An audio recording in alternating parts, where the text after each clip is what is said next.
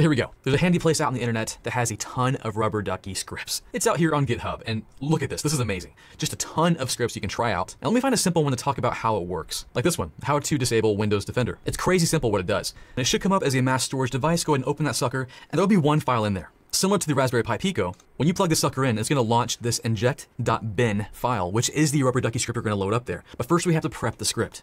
I've got a link below to a GUI tool that you can use to encode. It's just gonna be a HTML file. I'll open that right here. And all you'll do is paste in the script in this script editor. So for example, our Rickroll right here.